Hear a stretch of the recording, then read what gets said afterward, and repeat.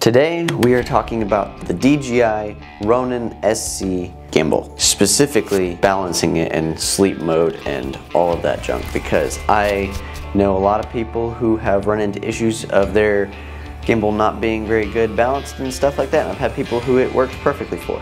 I am one of those people who did not want to balance, and it did not want to stay on for me. Scoured the internet. I've looked all over the place, and I've only seen people either A, making a video saying, oh, my gimbal has a problem, and they don't address the problem, and they either don't figure it out or they don't tell you how they figured it out. Why your gimbal, specifically Ronin SC, keeps going into sleep mode even though you're thinking you're balancing it correctly. After 3 days, 4 f***s, 5 s***s, and 2 f***s, and 5, I finally figured out what was wrong with it.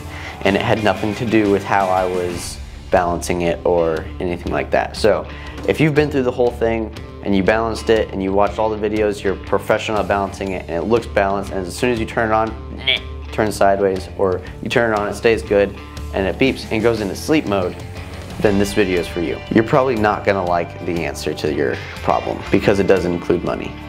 But it's really the only way to fix it if you have this problem. You could have a blown motor, or 2. I had 2 blown motors in my gimbal.